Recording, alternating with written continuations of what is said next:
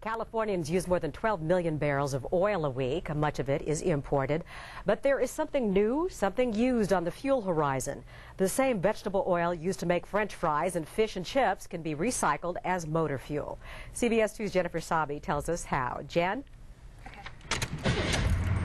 When the tank on his truck runs low, Jules Dervaes looks for a fill-up. But unlike most of us, Jules doesn't stop at the corner gas station. In fact, he passes right by all those high-priced petrols.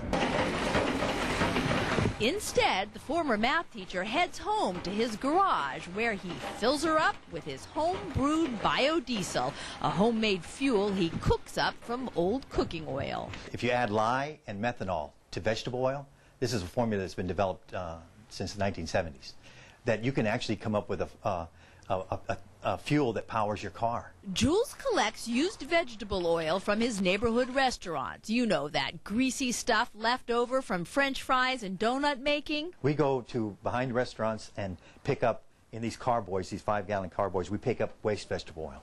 Then we pour the waste vegetable oil in this strainer right here. After that's been strained, just to get out the there might be like bits of French fries. And when it's finished, just give me about 3 gallons. Jules fills his tank, and off he goes. He gets about the same miles to the gallon and says it's less polluting than regular diesel fuel. Stand next to the exhaust, and it certainly smells better. If it was used for making donuts, you're going to smell like a donut shop. Grease is a renewable American resource, as long as Americans keep eating fries. Jennifer Sabi, CBS 2 News. Follow you for any length of time. You just pull into every In-N-Out in town. I was going to say, we're doing our part. Yeah, exactly. Yeah, go to McDonald's or somewhere. I'll get on it immediately. Yeah. Okay? Guys, I don't know about French fry cars, but I do know about a pretty good forecast.